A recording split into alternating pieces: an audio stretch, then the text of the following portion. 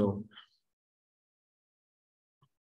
thank you for joining this community call from the OpenAIRE for the OpenAIRE content providers. So the provide service where we detail the recent developments regarding the dashboard for providers and some of the services related with content providers, so repository managers, CRIS system managers, journal editors, etc., that are part of this OpenAIRE infrastructure. The idea today, we don't have a specific main topic. We have the idea also to discuss, like the other call that we discussed, a study that our colleagues from CNRST in Italy did about the availability of the repository, the content from the repository, the OI, PMH interfaces, etc.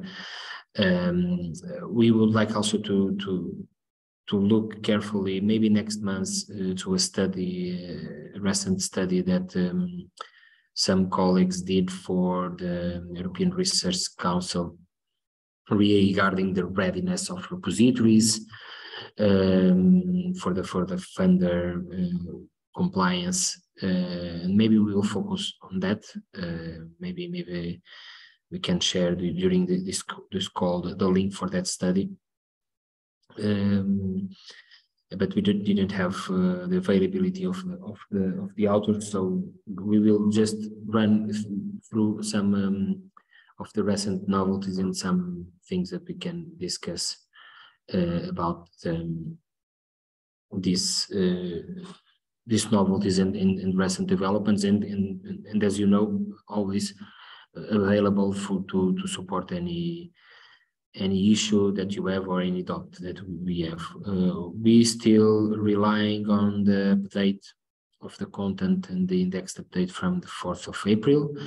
Now, I want to remind you that now we have this new link to check the information about changes on the graph, on the content. Okay, so there are initially we had that information close to the Explore service, but now it's in the graph page. Okay, graph.openaire.eu, and then in the documentation you have the changes, the main changes when we do these updates. So if there is information from a relevant data source, like a new funder on board, or critical changes in the model, and so all those things are identified there.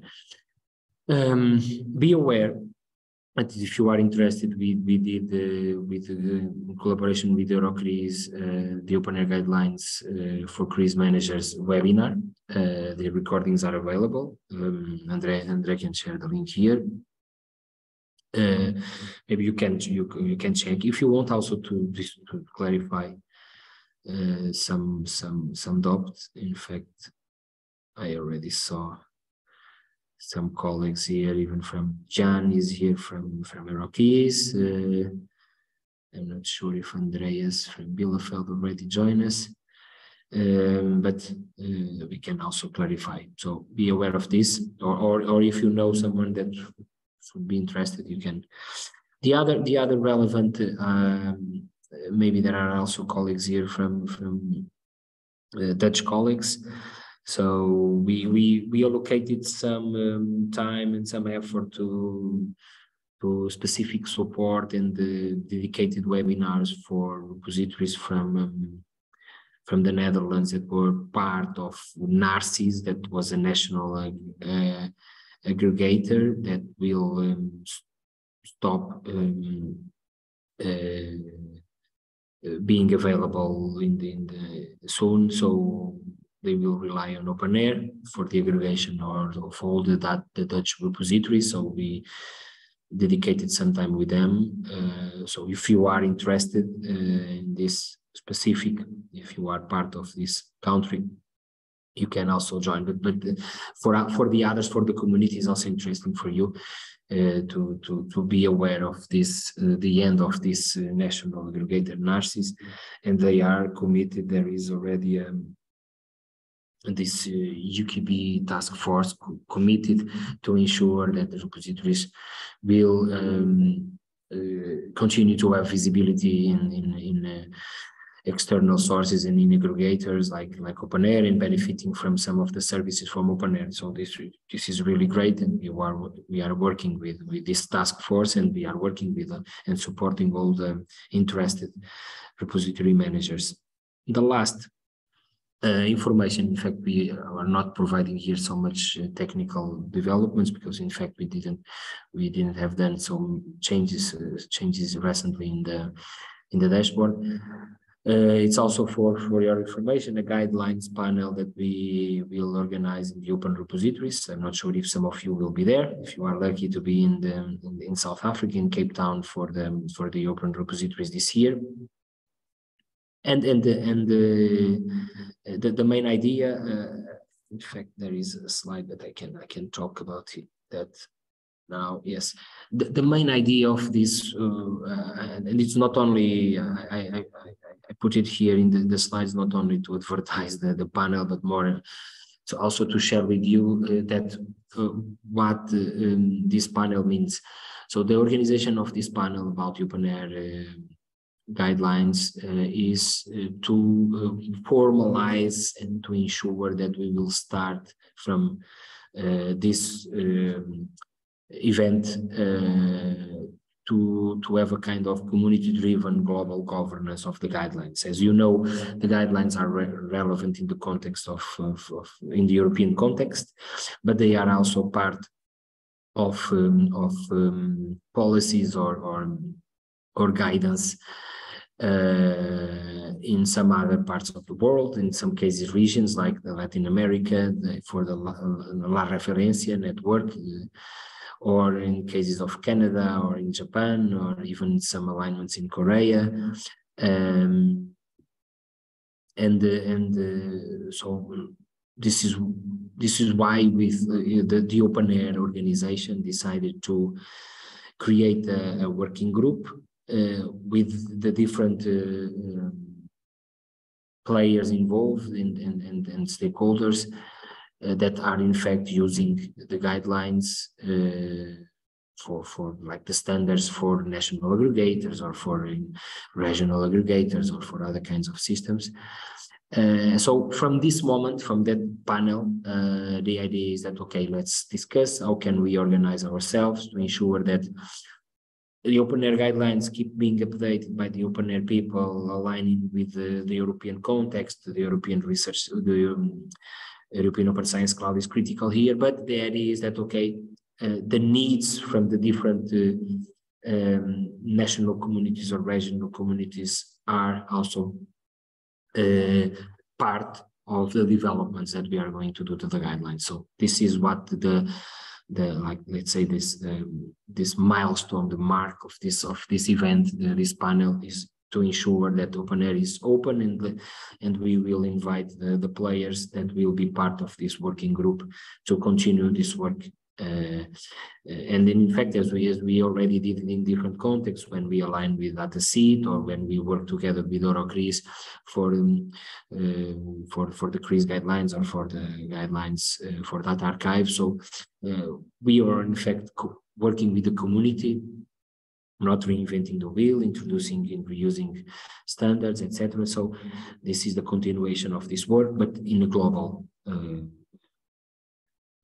perspective. So this is why we have this slide.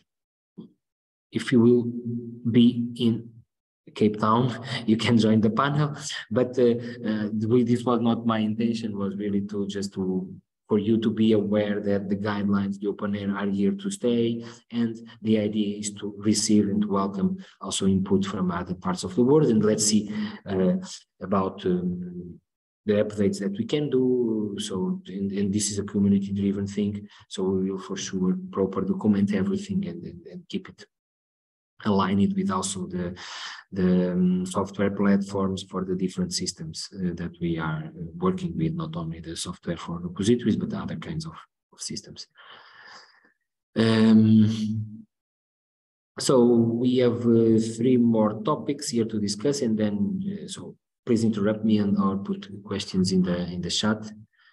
Let me check if this is only the links that Andre is sharing, or if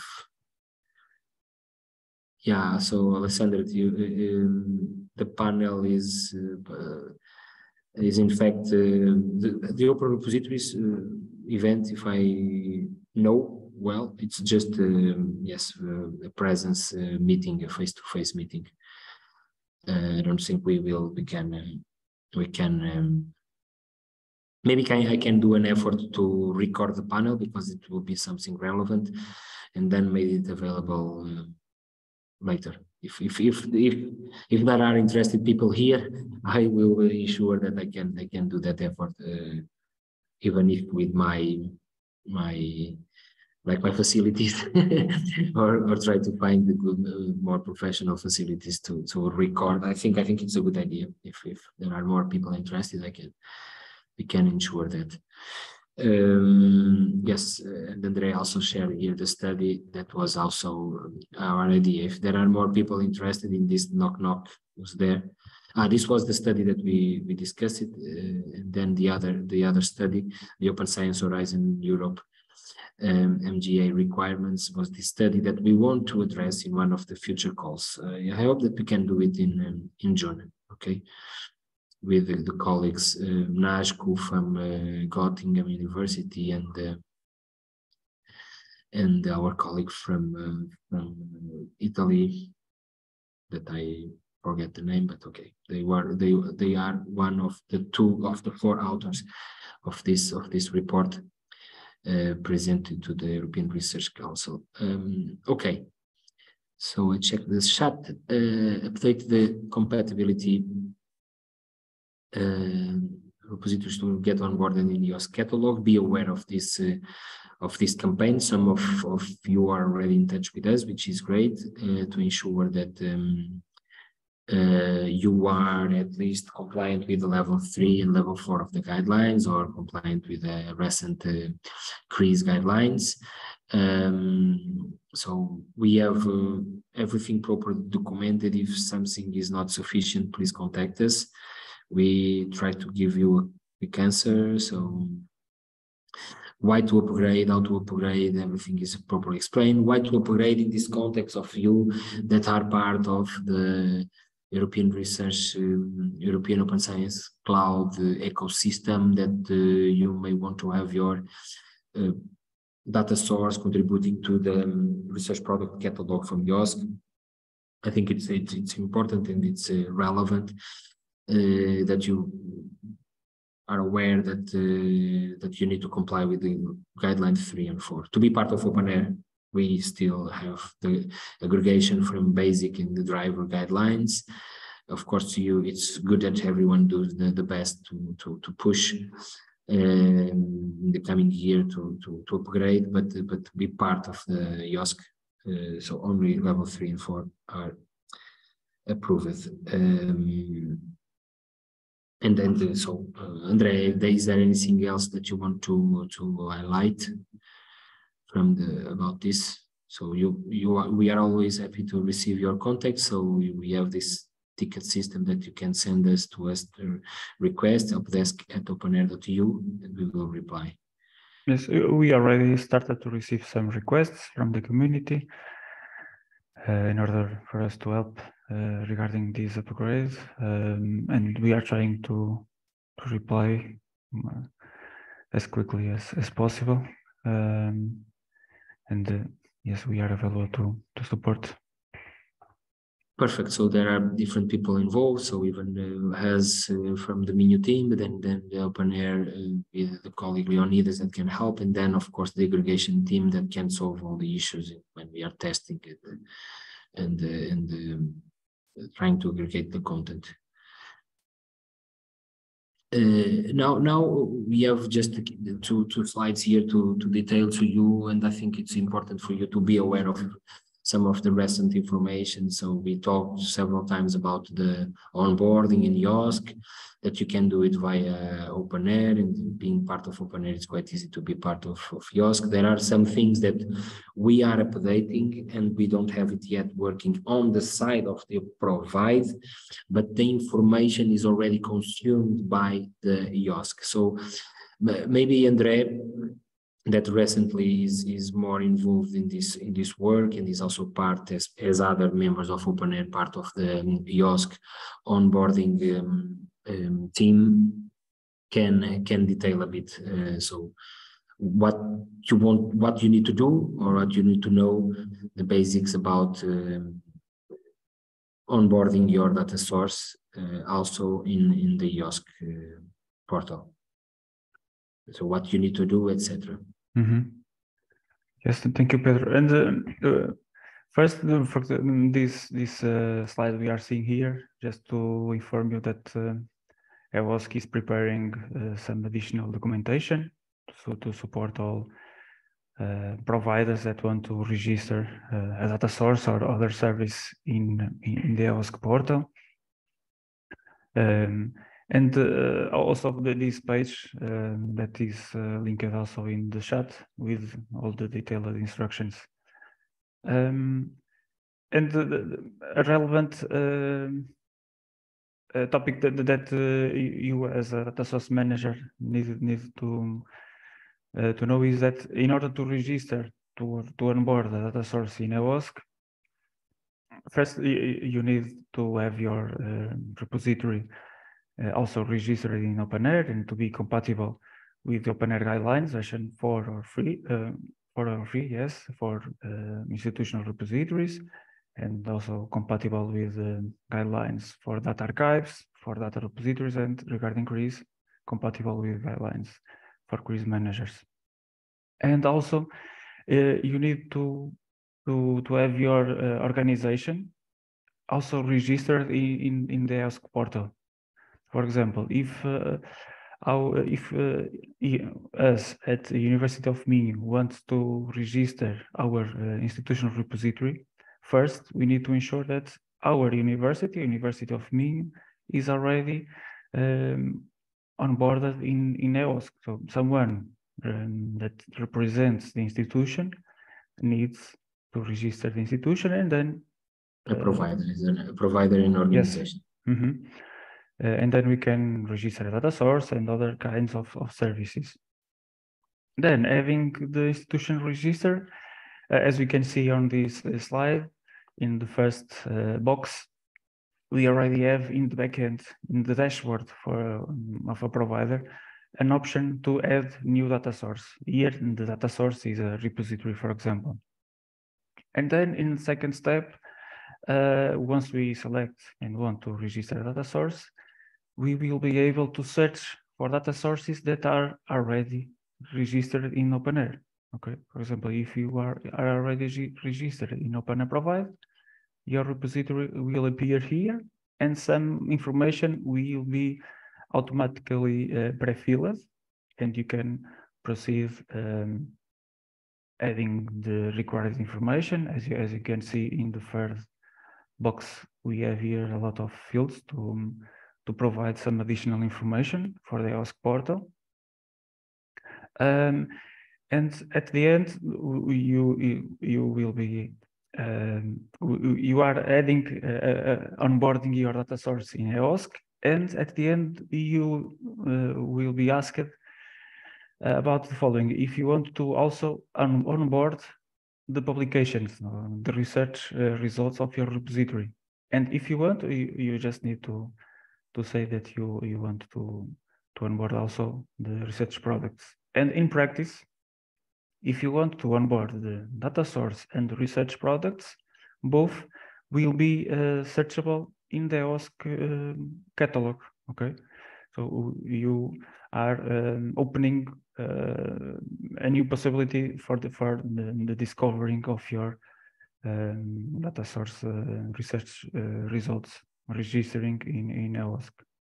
And as Pedro already said, this process is not already fully implemented in order to do this link with also with OpenAIRE Provide, but you can already start this registration process, okay?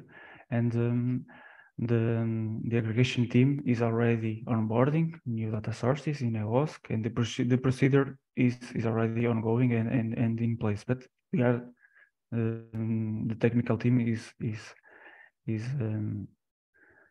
still continuing working in some details to implement the full integration. But in fact, for those that are part of OpenAIRE, so things are already there. So having you access to the provider as provider of your organization, you can add a new data source or ask someone to do it. And so as you see, find and select your data source profile via OpenAIRE from one of the registers. The information is from those registers that we have the information on our site.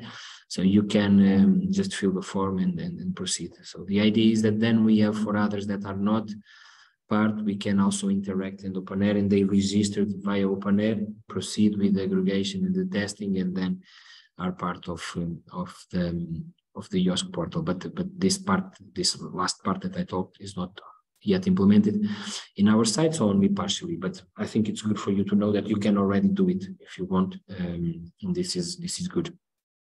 And we have members from the OpenAIRE team, part of the EOSC of portal onboarding team, that ensure that everything works well. So I hope this information is useful for you, and that the details that André provided are okay. So it's really quite easy now to do it. André is put here some screenshots as OpenAIRE organization provider, okay, of services, but you can check it if you are a provider in your organization sometimes. So what you need is to ensure that someone do the register, or you ask someone to do it, and you need to wait a bit for the validation as a provider. But then if everything is okay in terms of the organization, so you will be able to have data sources or to register other kinds of services. And okay. Just a final note, in the context of EOSC Future project, we are also preparing a workshop regarding this onboarding of data sources and research products. The date is not yet finalized, but we expect to start disseminating this workshop very soon. Yes. We expect to organize the workshop at the end of May. And if you are interested to onboard your data source, you can register to attend this workshop, and we will give more detailed information. Yeah, yes, André, and I think maybe it's a good idea when we have the information ready for dissemination from the side of EOSC Future to send it to our providers, maybe via the mailing list that we have, so you will be able to receive. So we will ensure that we send you the information about this. So this was everything that we have to say. So we have time for questions if you have any issue that you have with playing with the dashboard, or the other kinds of okay, Alexander, how to comply with different provider profile, literature versus data as a data source.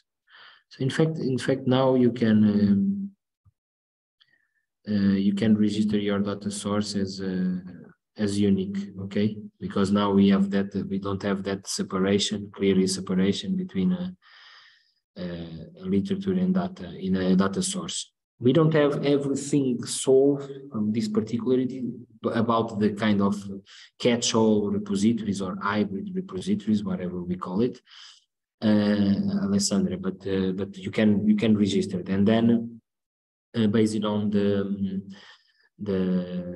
resource types, we present the types of objects and content that you have. The articles, the conference, the data sets, etc. We can present that. So this was something that we already started working several times, and then there is also some work in terms of alignments and mappings between the resource types that OpenAIRE have, and that they will be also visible in EOSC. But for OpenAIRE issue, that part is solved now. But if there is something that is not clear, maybe because of a way that you have registered and now we need to change because maybe there was a set that you have excluded from the previous aggregation. So you can send us that request and we change whatever need to be changed in the aggregation profile. We don't have that now, that separation. I hope it was clear. Okay. Thank you. And there are more and more of these kinds of repositories, so catch-all, hybrid at institutional level. There are some institutions like Minho or like others universities that decided to have publication repositories and a data repository. Even then, if there are some types of research outputs that are in the frontier, but there are other institutions that have decided to use the institutional repository publication also to host the data content, so which is also a good solution. But so just a question of updating some information or registering with that information. Okay, thank you for the question. Not sure if we have any other questions. If we have, we will reply, but be aware that the recordings are always available and the slides are also available.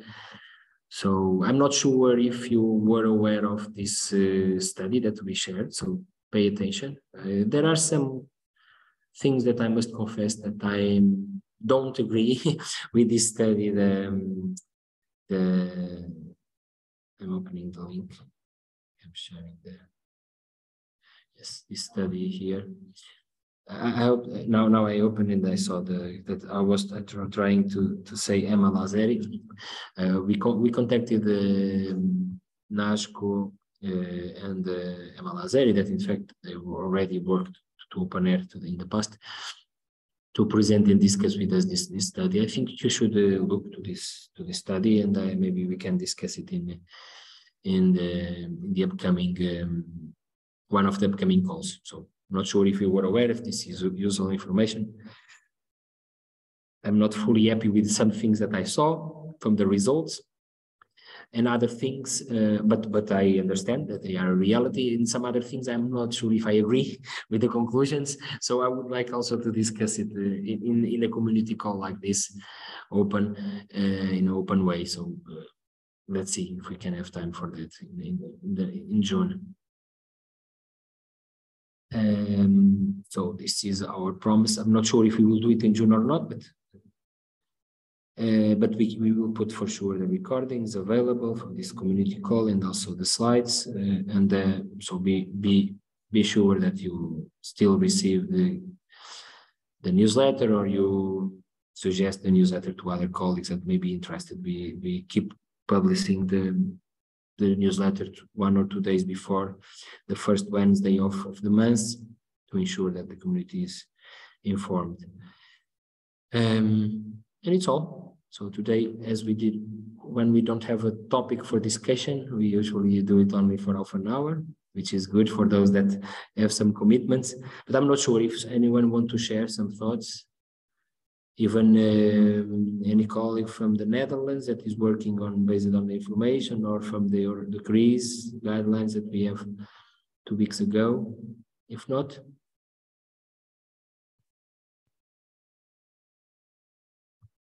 we can close. I hope that it was useful, the information for you. In fact, as you saw, we don't have any novelty, nothing changed in our dashboard. So